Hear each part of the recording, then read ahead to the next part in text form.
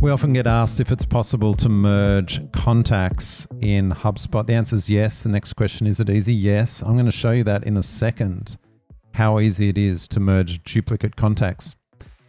However, before we do that, let's consider the different scenarios of duplicate contacts that might arise. There's three main ones. There's actually a few more, but these are the three main ones, and I'll go through them. Now, first is just typos in email. So you've got two contacts because in one of them they filled out a form with a typo in the email, created a second contact. Should you merge those? Yes, you definitely should, into the one that has the correct spelling.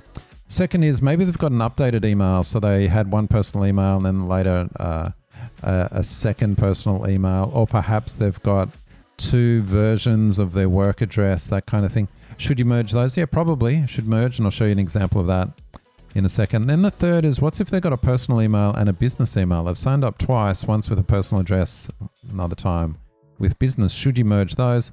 Conventional wisdom would say yes, and merge them into the business email address. I'm going to suggest you probably shouldn't, and I'll go through some reasons why when we get to that. But first of all, how do you do it? I'm just here in contacts. And under this actions menu, orange button, top right, I can go manage duplicates. I click on that and I will see a screen like this. This is showing me all the contacts that HubSpot has found that it considers to be duplicates, and it's very good. It's pretty smart at matching these and finding them. Let me show you a few examples. Here's the first one. This is a pretty simple standard typo. First email, gmail.com, that's correct. Second, gmail.co, that's obviously a typo. So would we merge those? Yes, we'd merge that into the gmail.com. That's the correct one. I would normally click merge. Am I going to do it now? No, because if I stuff up this video and have to record it again, I'd like to have this example ready to use. Okay, so that's the first example. Simple, always merge those into the one that's got the correct spelling. Second example might be, here's an example. Here's someone that's signed up with two different personal addresses. One's a mac.com, the second is a gmail.com. Would we merge those? Probably, because they're probably just using a new email as their personal address. So which one would you choose? I would ideally look at things like activity date. Unfortunately, they don't have a last activity date here, but if they did, I'd choose the one with the most recent activity date. I'd merge it into that. In this case, would I choose 6 of one, half the other? I'd probably use the Gmail one and merge it into that. I'd click merge. Again, I'm not going to do it for this video, but you get the idea. Okay, let's have a look at some other examples. Here's another one where two different personal ones, AOL and Gmail. I'd probably use the Gmail one, merge it into that. All right, now let's have a look at this third case. Oh, actually, before we do, here's another interesting one. Here's someone that's signed up with an email address, Gmail, and then this one doesn't have an email. I mean, how did that happen? Because we don't let contacts get created without an email address. Yes, you've probably guessed this came in from Facebook Messenger. So this is a very good example of, yes, I would merge these because we want to tie this email address to that Messenger contact, put it together, last activity date, pretty recent. Yes, I would merge those. Okay, but what about here, this example of someone that signed up with both a personal address and a business address? What would you do in this case?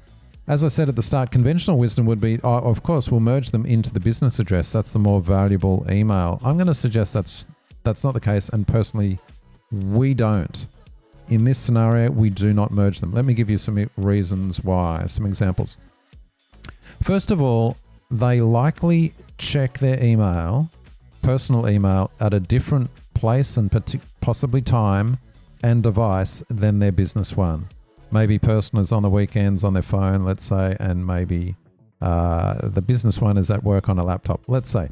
So straight away, you've got two different ways that you can get in front of them, two different locations, two different environments. So that's two ways that you can keep your brand top of mind with them.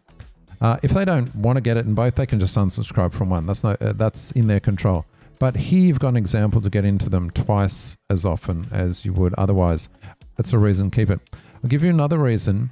And that is in the case that they leave this business. People are turning over in their roles. I saw stats recently, like it's rare for people to stay more than 2 years in most roles these days. So business emails tend to churn quicker than personal. So you've still got them with the personal. So keep that one. If they do change role, you at least have them still down that channel. Give you another example. They might, and this is kind of a little bit of a nuance, they might have signed up, depending on how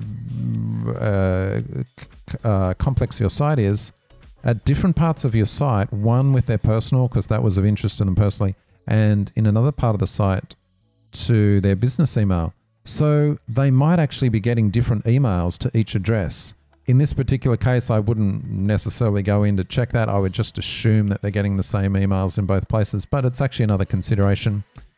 And then the last thing to consider is add audiences. If you build your audiences and sync them up to Facebook, LinkedIn, things like that, you've got to think about what's the match rate with those platforms.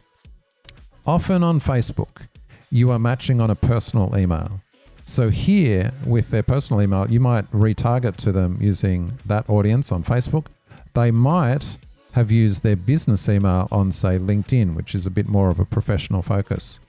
And that way you've got two different audiences where you can reach them as well. Whereas if you just combined and only had one, then only one of those platforms might be getting in front of them with targeting through ad audiences.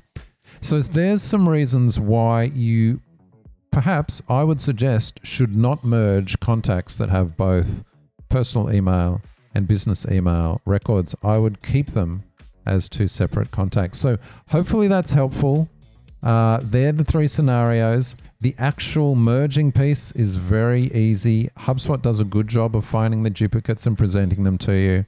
And these are the scenarios to consider. Hope that's helpful. Let me know in the comments below your way of thinking about this and whether there's other scenarios that you actually come across and have to evaluate.